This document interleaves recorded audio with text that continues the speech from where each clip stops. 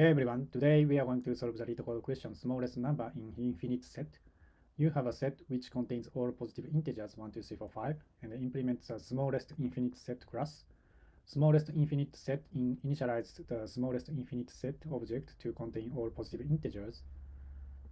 Pop smallest function removes and returns the smallest integer contained in the infinite set.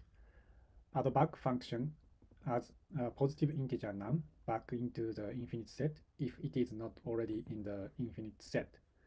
Before I start my explanation, so let me introduce my channel. So I create a lot of videos to prepare for technical interviews.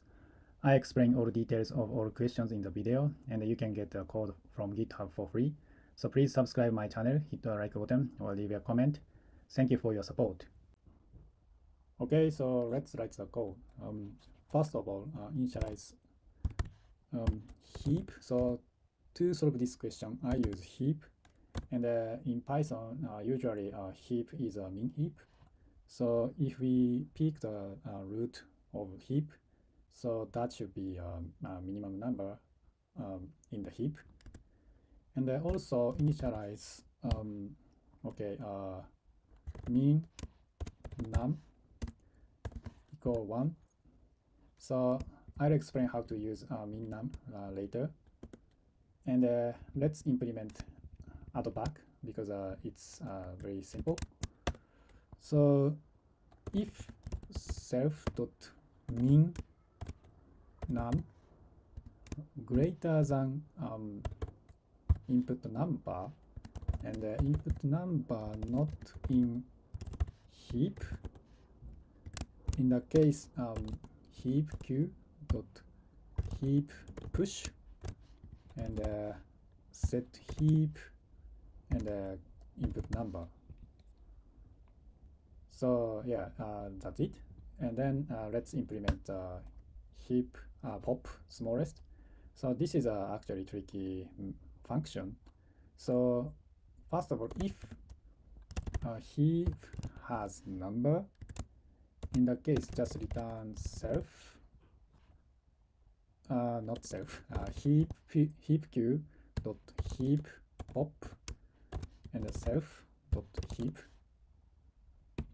And if heap doesn't have any numbers, in that case self dot min number plus equal 1, and then return self dot min num minus 1.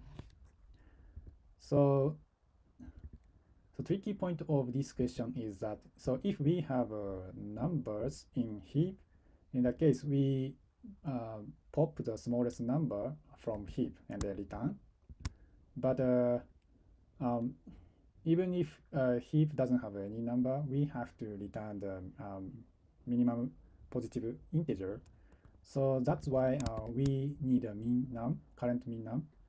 So this number is like a smallest number we should return if heap doesn't have any numbers. So then before we return the minimum number, we should update the minimum number with like a +1 because that is the next minimum number. And then when we return the minimum number, so we already update the minimum number with +1. So current minimum number should be minimum number -1, right? So that's why we need a -1 here. Yeah, so that's it. So let me submit it. Yeah, looks good. And the time complexity of this solution should be so for pop smallest function order of log n, because if we have numbers in heap, so we should return the smallest number from heap. So we execute heap pop here. So that is a log n. And if we don't have any numbers in heap, so this operation should be order of 1 constant time. So that's why overall time complexity should be order of log n. And for add back function, also order of log n.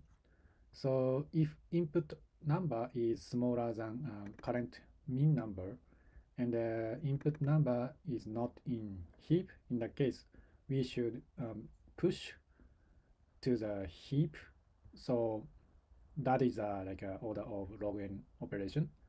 So that's why order of log n. And the space complexity should be order of n.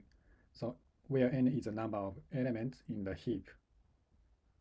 Yeah, so that's all I have for you today. If you like it, please subscribe to the channel, hit the like button, or leave a comment. I'll see you in the next question.